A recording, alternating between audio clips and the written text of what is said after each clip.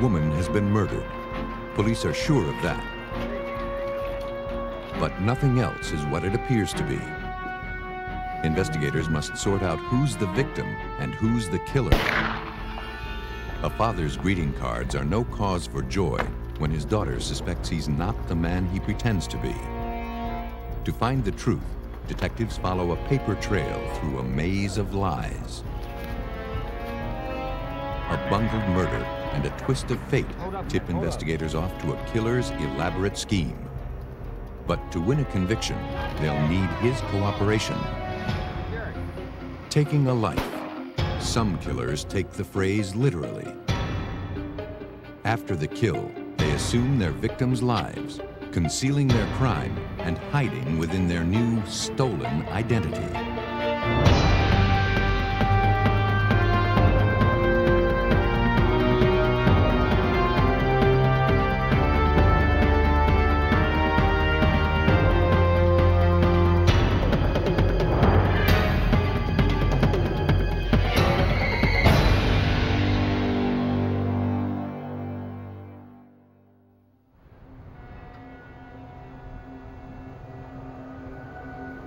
Home to more than 1 million people, Detroit is Michigan's largest and toughest city. And like most metropolitan areas its size, it sees its share of crime. On May 4th, 1994, Betty Cole arrived at the Detroit Police Department to report her 32-year-old sister Annie missing. She said that Annie had left to run a quick errand with her boyfriend, Mo Jones, several hours earlier, but hadn't returned. Jones was allegedly involved in drugs, and Betty was worried that something bad had happened to her sister. But police policy requires at least 24 hours before a missing persons investigation can be opened. Betty would have to wait. Why don't you go home? She's probably there asleep. Though upset, she returned home, hopeful that her sister would soon turn up. The following morning, an anonymous 911 call brought police to an abandoned warehouse. When they arrived, Betty Cole and members of her family were waiting outside. Betty had also received an anonymous call from a man who claimed that her sister Annie was inside.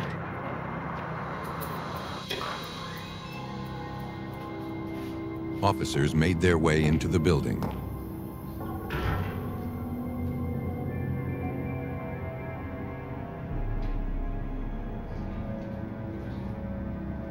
At the end of a corridor, they found the lifeless body of a young woman. She had been shot 3 times in the head. Police returned outside and asked Betty to identify the body.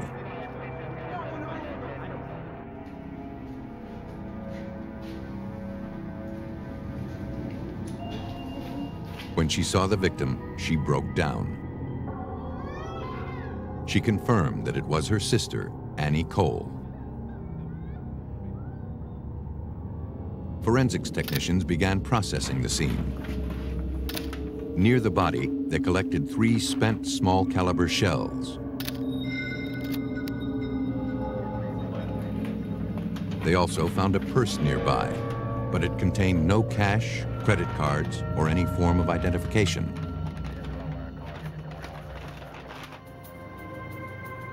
The bullets recovered from the victim were sent to the Detroit Forensic Services Lab.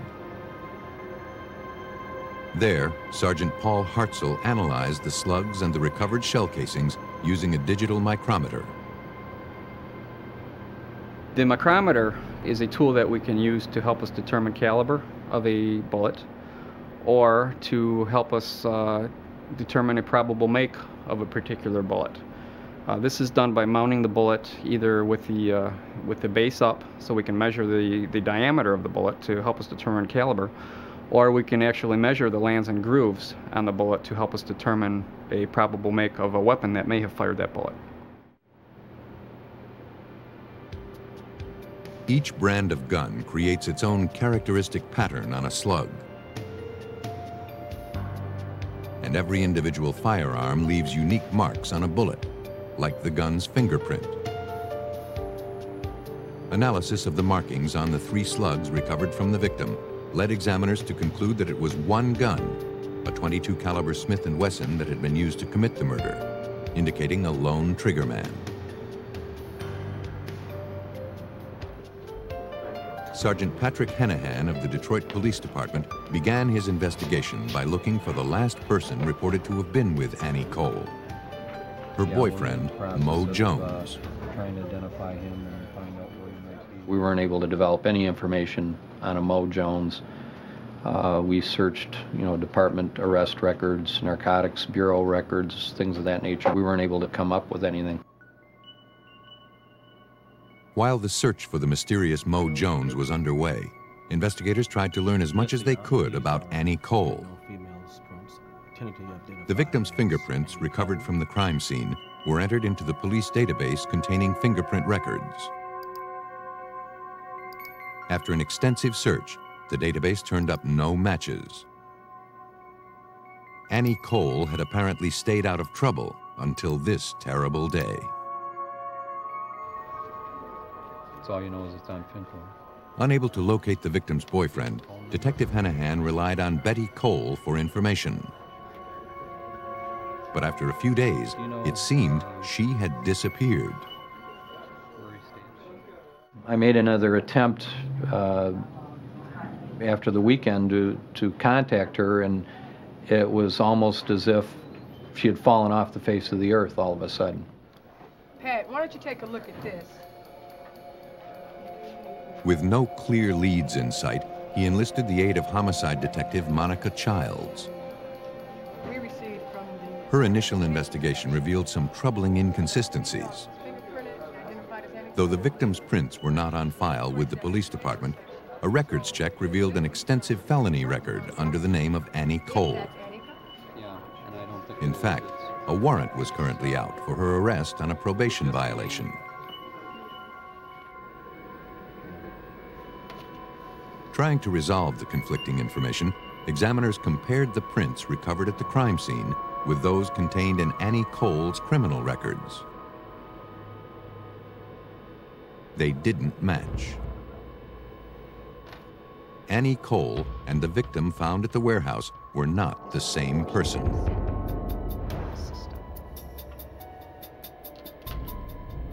And though there were several people named Annie Cole living in the Detroit metropolitan area, the victim and the known criminal shared a common address. Looking for answers, police went to the funeral home where the victim's body was being kept. Could you give me some information on the Cole case? There, the director stated that Betty Cole had been in 4 days earlier to request a speedy cremation for her sister. She was in here 4 days ago. Betty had stressed that there wasn't to be a service. It's strange when she knows there's an ongoing investigation. The cremation was scheduled for the following day.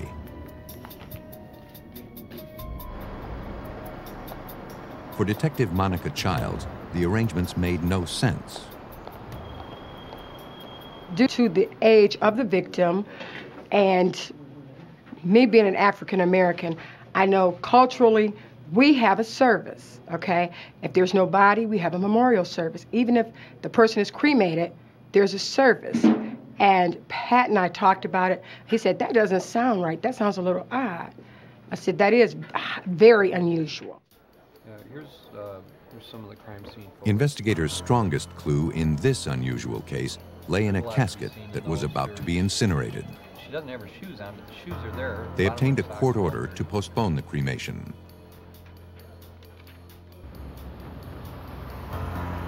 To sort things out, police needed to find Betty Cole, the woman who claimed to be the victim's sister. At the address Betty had given as her own, investigators were met by a man named James Shaver. He said he was Annie Cole's brother. He stated it was impossible that Annie had been murdered a week ago. He had just seen her the day before, leaving on a trip to Mississippi.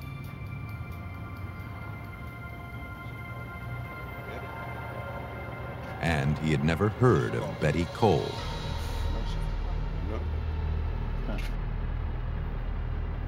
He agreed to accompany police to the funeral home to try to identify the body.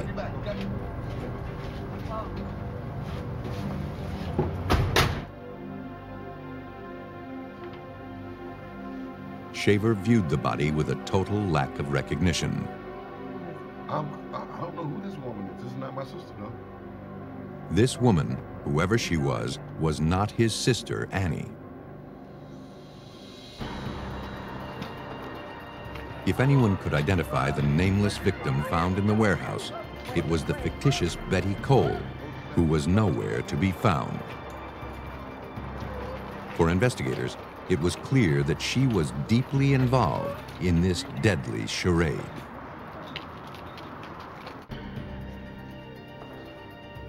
Detroit police struggled to make sense of a bizarre murder investigation. Forensic evidence proved that the young female victim thought to be Annie Cole was misidentified, and the woman who had ID'd her was now missing. You've only talked to her over the phone. You've never seen Hoping to give a name to the victim found shot to death in the warehouse, police scoured recent missing persons reports. One matched their victim. Do you have a boyfriend? Quinetta and Roy Sproule had reported their 28-year-old niece Stella missing on May 4th, the day before the body was found. Stella's co-workers had called the Sprules looking for her. Doesn't make a lot of sense. The employees said that when Stella left for lunch that day, she was going to meet someone, though she never said who. She seemed upbeat. But when Stella failed to return, they began to worry.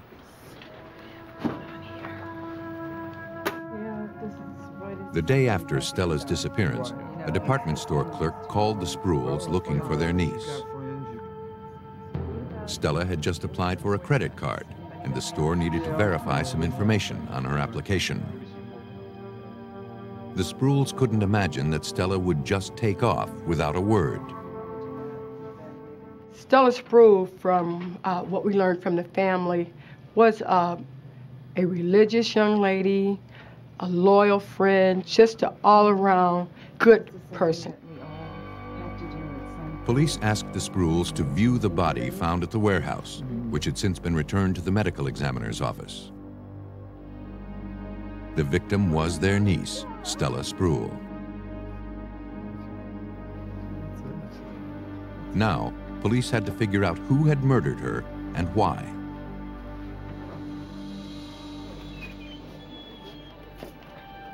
Detectives contacted the department store where Stella had allegedly filled out the credit card application. A surveillance camera had captured the transaction.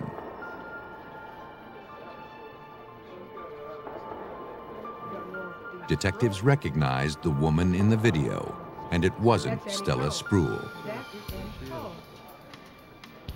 It was the person who had identified herself as Betty Cole, the victim's sister, at the crime scene. Now, she was on tape impersonating Stella. And though investigators were convinced that the woman in the video was the real Annie Cole, they still had to determine how she was connected to Stella Sproule. Hoping to find an answer, they went to Stella's workplace. Employees there recognized the woman from the tape. Her name, they said, was Annie Cole. She used to work there with Stella, and the two were friends. For investigators, there was little doubt that Annie Cole was behind the murder of Stella Sproule. Now they needed proof. Police turned to Annie Cole's family for help.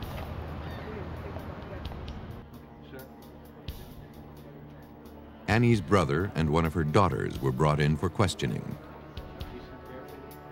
Police believed they might be able to identify the male voice on the anonymous 911 call that brought police to the warehouse where the victim's body was discovered. James Shaver didn't recognize the voice. But Annie Cole's daughter believed she did. While listening to the copy of the 911 tape, the one daughter said, "Well, that's my cousin Leander." Annie Cole's 17-year-old nephew, Leander Foster, was brought in for questioning. Police recognized him as being with the fictitious Betty Cole at the warehouse when the body was discovered. Annie Cole. Foster, who had no criminal record, broke down under questioning. Asked me to help her out. He admitted that Annie had promised him and his best friend $5,000 each to kill Stella Sproule. She didn't want to go to jail, so. The day before the murder, Annie arranged to meet Stella at a mall parking lot. Leander and his partner were nearby, getting a look at their intended victim.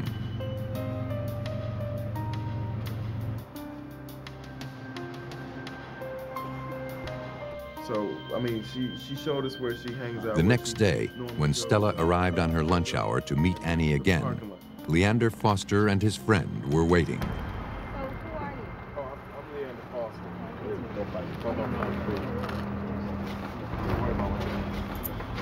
They abducted her at gunpoint, forced her inside the car, and took her to the abandoned warehouse.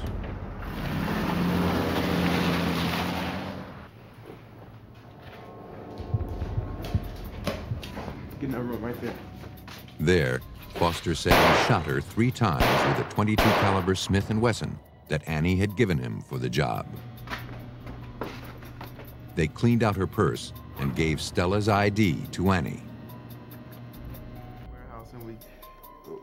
The next day, after Annie Cole filed the false missing persons report, Leander called the police to report the body. This is Annie's idea. This is all Annie's idea. So He didn't know what happened to the murder weapon. On May 11th, 1994, a week after Stella Sproule was murdered, Annie Cole was tracked down at a relative's house in Indianola, Mississippi. She was arrested and taken back to Detroit for questioning. But police had already pieced together the motive behind Annie Cole's deadly scheme. Annie Cole was probably a consummate con person. She was aware of outstanding warrants for her arrest and made a calculated decision that she didn't want to go back to prison. Based on her interviews with co-defendants and witnesses, she set in place a plan to assume another person's identity and disappear into the sunset, if you will, and live happily ever after. To fake her own death, Annie needed a real victim. But she had no one in mind. The victim found her. Yeah, this week has been good. Stella Sproule called her former co-worker to invite her to a makeup demonstration. Annie declined, but realized in that instant who her victim was going to be.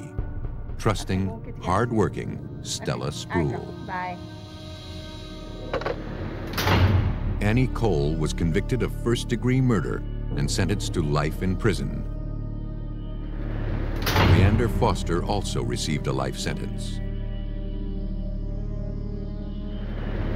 The other accomplice pled guilty to manslaughter and was sentenced to 15 years in prison. Some people kill to purify their reputations. Others are motivated by pure greed. Bonner County, Idaho lies nestled between Washington State to the west and Montana to the east. Here you go, Ted. But in 1994, it found itself in the middle of a mystery. In late February, Shelley Kepley arrived at the Bonner County Sheriff's Office. And everything seemed to be in order. What's his name? She had flown in from Reno, Nevada to check on her father, Paul Gruber. who lived in the area. Like perhaps he decided to take off? She suspected that something was terribly wrong. What? Shelley said she'd last seen her father a month earlier when he'd come to Reno for the holidays. At age 54, he was independently wealthy as a result of good investments and had recently retired from teaching school. He'd been living in Idaho for about 6 months and seemed happy there. But over the past month or so, Shelley and her son had received several greeting cards and cash gifts from her father. But the signature on the cards didn't really look like his writing. And her repeated phone calls to him went unanswered. If he had gone on a trip, he would have told her his plans. Believing that someone may be impersonating her dad, Shelley didn't know where else to turn. Investigators forwarded the documents to the Idaho Department of Law Enforcement Crime Lab. There, examiners compared Gruber's known writing samples with the signatures on the greeting cards. But there wasn't enough to work with, and examiners could not exclude Paul Gruber as the person who signed the cards. Though police had no evidence of foul play, they agreed to look into the matter. Under the circumstances, Shelley had been given power of attorney over her father's estate. She gave police permission to search his property. Lieutenant Harvey Thompson went to Gruber's house to look around. Shelley had told him that her father kept his financial records and an inventory of his possessions in a locked box hidden in the crawl space. Lieutenant Thompson went there to recover it. There was an inventory in it. There were titles to vehicles in it. There was a little bit of jewelry in it and insurance papers. With the inventory now in hand, investigators made their way through the house. Empty. Plastic sheets covering the furniture suggested that Gruber had gone away for an extended period of time. It soon became apparent that several items on the list were nowhere to be found. And they were not the type of things one packs simply to go on a trip.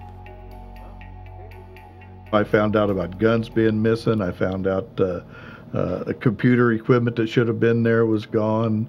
A gun safe was gone. Just a lot of stuff was gone.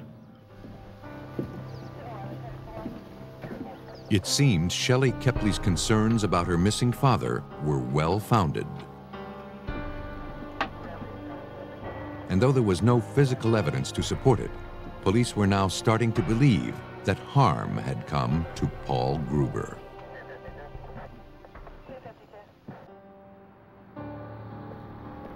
Police in Bonner County, Idaho, continued searching for clues in the mysterious disappearance of 54-year-old Paul Gruber.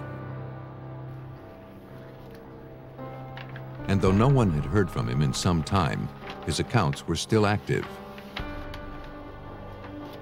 While scouring financial records obtained from Gruber's bank, Lieutenant Thompson found something suspicious. Paul Gruber had been paying someone else's mortgage. And from what police had learned, that seemed completely out of character.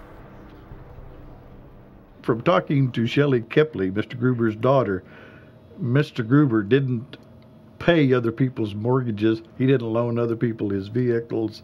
You know, what's Mr. Gruber's pretty well stays Mr. Gruber's. Darrell Kuehl, the man whose mortgage was being paid for by Gruber, was brought in for questioning. He told police he was a general contractor who had done extensive work at Gruber's house. He said he was starting a new home security business and other ventures that Paul Gruber had decided to invest in. Rather than investing cash, however, Gruber had agreed to make payments to Kuehl's mortgage company. To investigators, that arrangement didn't sound like something Shelley Kepley's father would agree to. To be certain they were talking about the same person, police showed Kuehl a photograph of Paul Gruber. But Kuehl didn't recognize him. That wasn't the man he knew. Someone else, it seemed, was trying to pass himself off as Paul Gruber. Investigators asked him to describe the man who hired him to a police sketch artist.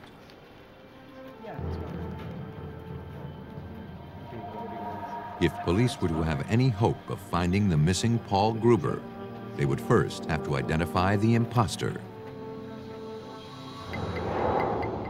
Sir, can I talk to you a moment? Armed with the sketch, police canvassed Gruber's neighborhood, County Police. I was wondering, but nobody recognized the face. I don't know. I've never seen a guy in the neighborhood. And no one had seen Gruber for some time.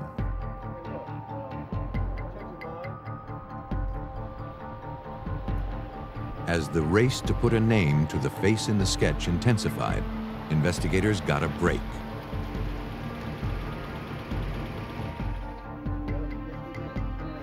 The manager of the local post office had heard of the disappearance and informed police that Paul Gruber's mail was still being picked up from his P.O. box. Yeah, sure. Listen, do me a favor. He turned over a tape from a security camera that was located near Gruber's box. The video revealed 3 men at different times in the vicinity of Gruber's P.O. box. One of them, partially obscured and in profile, looked familiar. One of the mails that was at Mr. Gruber's box during the period of time appeared to be that of Darrell Kuehl. Suddenly, the investigation's best witness was becoming the prime suspect.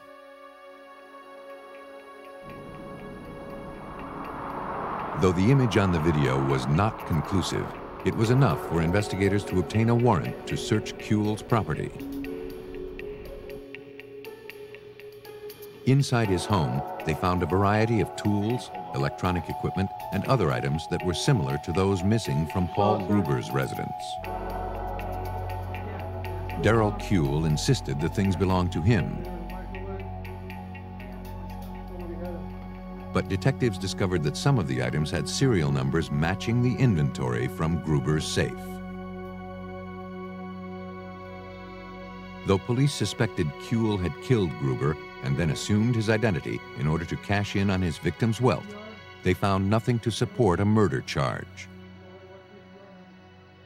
I had enough probable cause to arrest him for maybe theft and possibly forgery, but we didn't have a body. I couldn't prove that anything had actually happened to Mr. Gruber.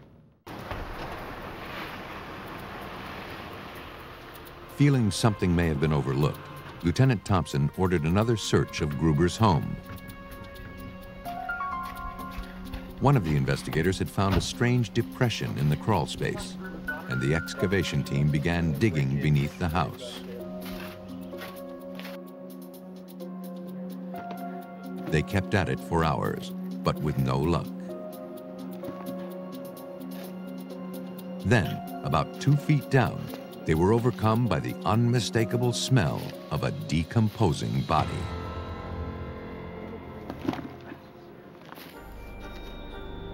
Police in northern Idaho were getting closer to solving the mysterious disappearance of 54-year-old Paul Gruber. Digging in the crawl space of Gruber's home, police believed they had finally found him. We went under the house and about 2.5 feet down found a white plastic trash bag, took it out, and found several pairs of glasses and glass case in it. Also a distinct odor of a deteriorating body. 17 months after being reported missing by his daughter, Paul Gruber's body was found, wrapped in an air mattress and buried beneath his own house. He had been shot 6 times.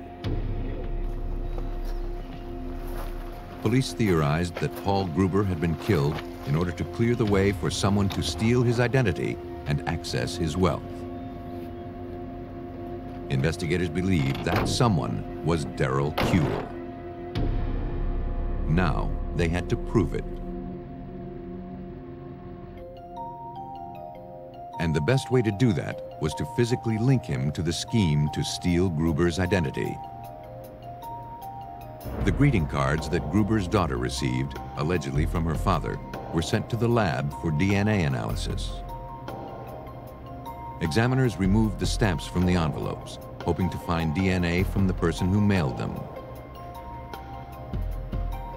But according to Carla Finnis of the Idaho Department of Law Enforcement Crime Lab, finding usable DNA samples on the back of a stamp was a long shot.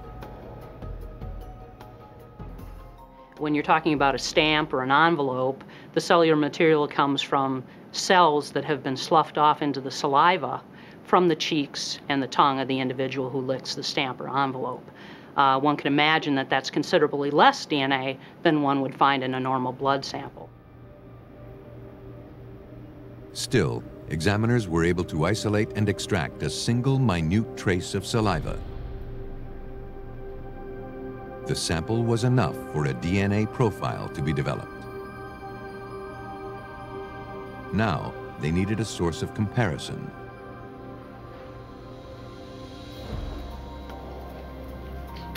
Despite his protestations of innocence, Darrell Kuehl was arrested for suspicion of murdering Paul Gruber. Once in custody, police wasted no time obtaining a blood sample. The evidence was sent back to the crime lab. Examiners generated a DNA profile of Darrell Kuehl. The results were then compared to the profile generated from the stamp. The conclusion was indisputable. Darrell Kuehl had licked those stamps. Police had made their case. From what investigators could determine, Kuehl had a history of shady business schemes. He saw his employer, the wealthy retired Paul Gruber, as an easy mark. But Gruber must have seen through the scams, refusing to be taken in. Kuehl then came up with another plan to get to his money. He would become Paul Gruber. Darrell Kuehl was found guilty of first-degree murder, grand theft, and forgery. He received 25 years for murder and 25 years for theft. A daughter's diligence made it hard for Kuehl to maintain his charade. But some predators rely on the vulnerability and isolation of their victims to work their schemes. On August 15, 1997, state police were dispatched to the home of 56-year-old Thomas Wayne Jones in Milford, Delaware.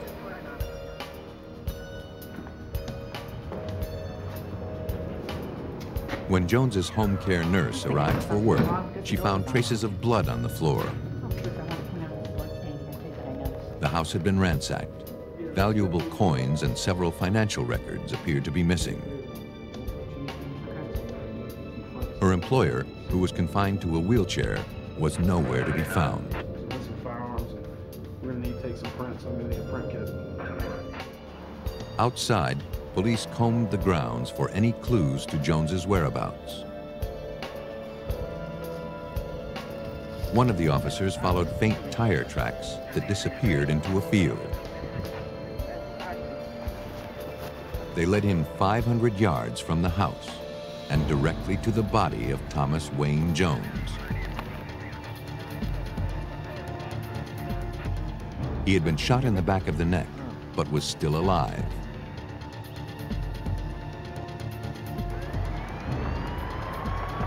Emergency personnel rushed to the scene. The wealthy entrepreneur was in critical condition, but still conscious.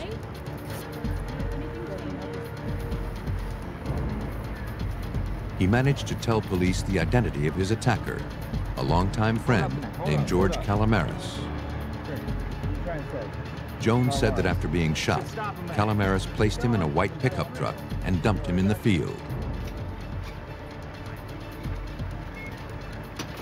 A warrant was issued for Calamares' arrest.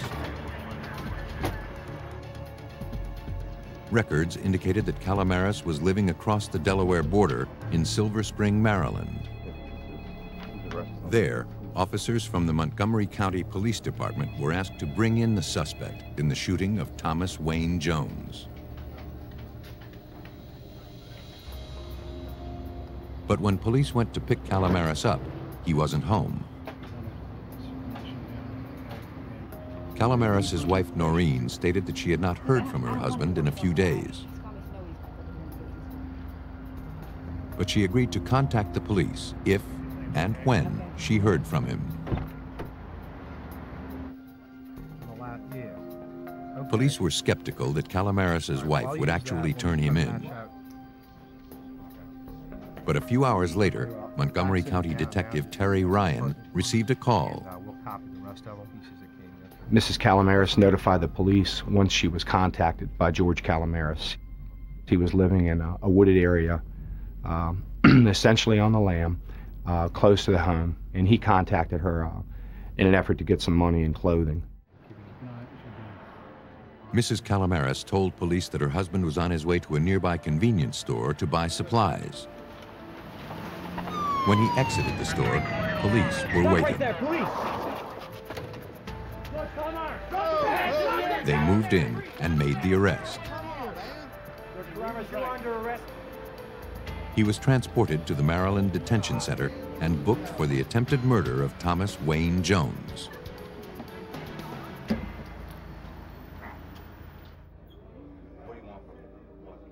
Calamares admitted he was friends with Jones.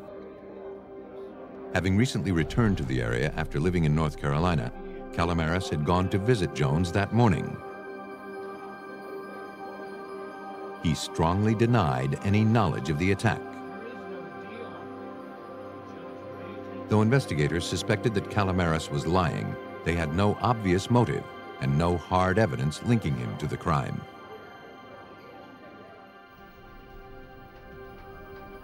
Believing Calamares' truck used to transport the victim into the field would yield valuable clues, police spent the next few months trying to track it down. But its whereabouts remained unknown. Then they got a tip.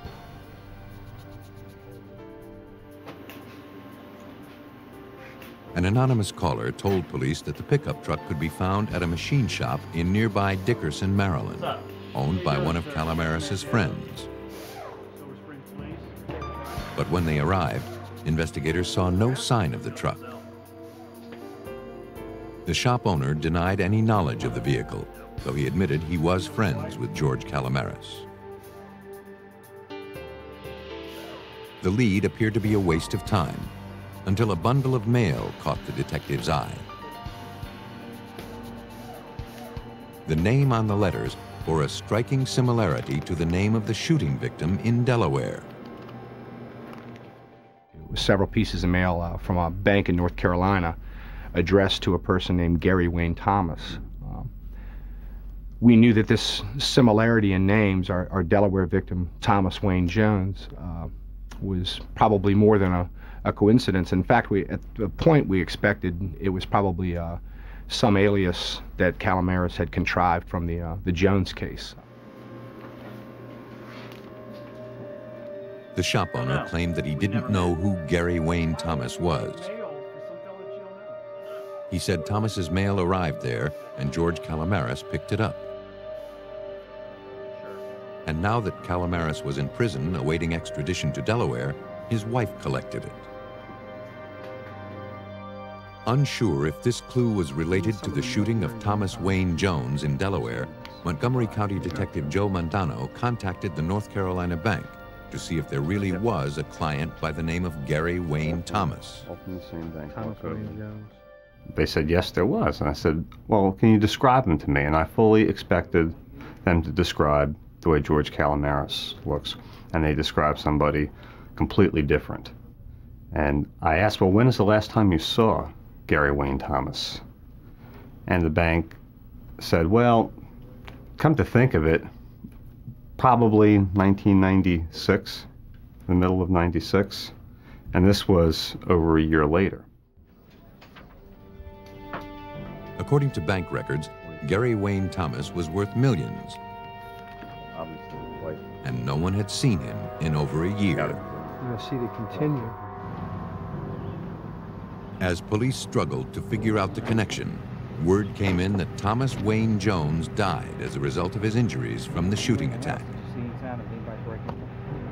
Now, police shifted their focus to building a murder case against their suspect, George Calamaris.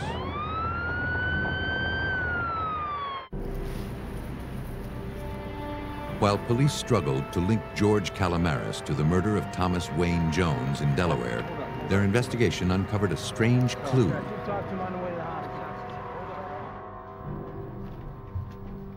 Calamaris was receiving mail from a bank in North Carolina for a man named Gary Wayne Thomas.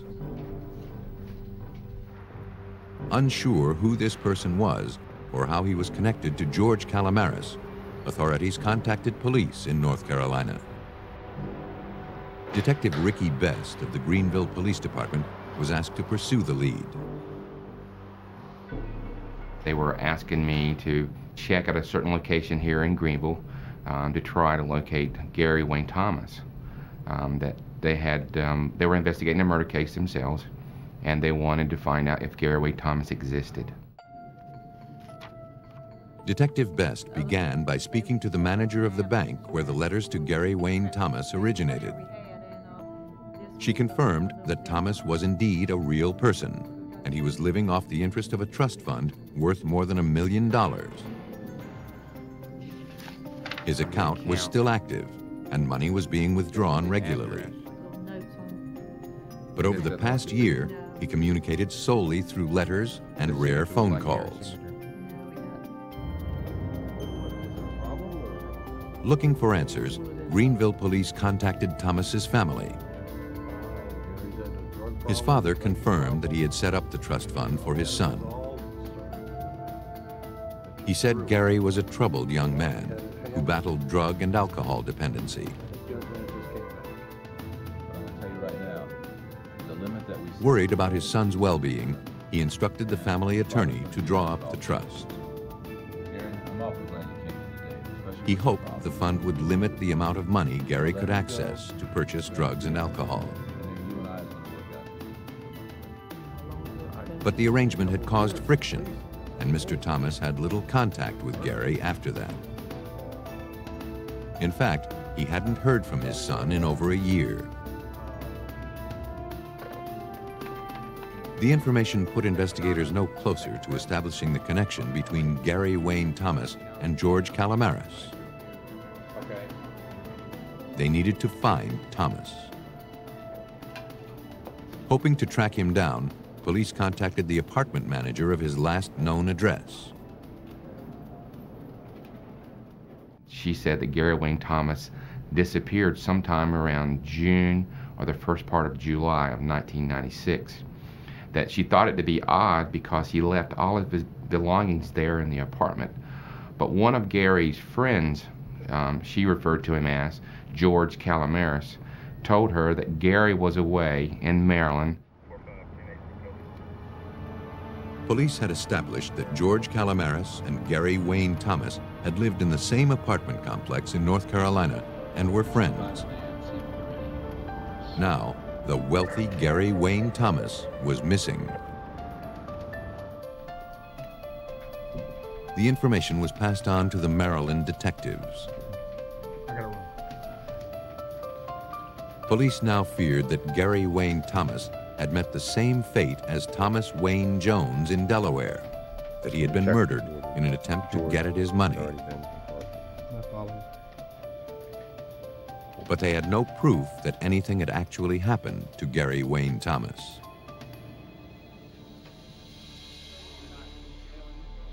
In fact, money was still being withdrawn from Thomas's account through a bank in Silver Spring, Maryland.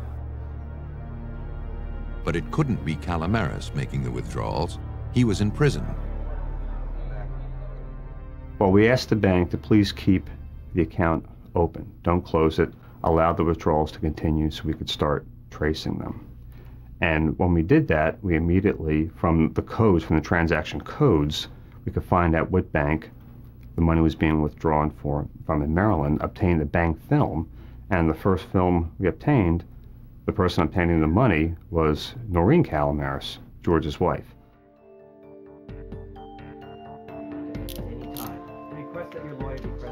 Noreen Calomares, who had been cooperative since early in the investigation, was arrested for bank fraud and money laundering.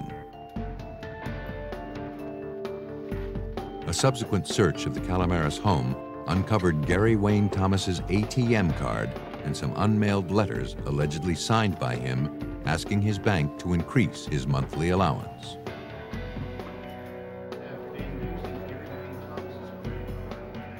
Noreen told police that after her husband was arrested, their friend at the machine shop started bringing over Thomas's mail. It included bank statements, the ATM card, and blank checks. She said that her husband told her that Thomas had given them permission to use the items. Noreen hadn't seen or heard from Thomas since she left North Carolina with George Calomares several months earlier. The information prompted investigators to search Calomares' jail cell. Several typewritten letters ready to be mailed to the bank in North Carolina, signed Gary Wayne Thomas, were confiscated. Because the U.S. mail was being used to perpetuate the crimes, the evidence was forwarded to the U.S. Postal Inspection Service Crime Lab in New York. There, Forensic Sciences manager John Schatz compared handwriting from the documents found in Calomares' house and jail cell against known samples of Gary Wayne Thomas. We know that we never write exactly the same way. If we have writings that is exactly the same, it's usually an indication that it is a trace forgery or another type of photocopy that has been reproduced and the document has been altered. But in many cases, what we do is we compare the idiosyncratic movement, we make a comparison of the similar motions and dissimilar motions, and then we become a determination if they're written by the same author.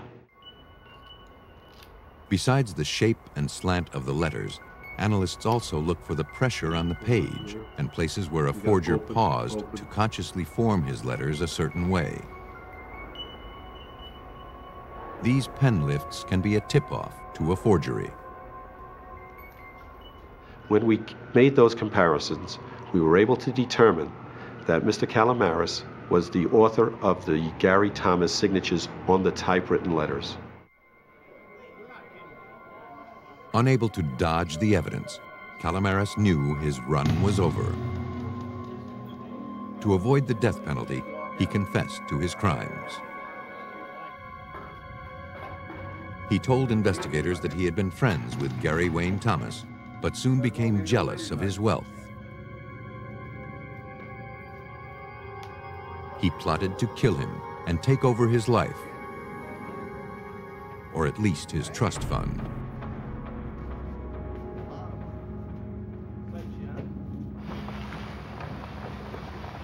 In July 1996, Calomares offered to show Thomas some marijuana plants he said he was growing in a field near the apartments.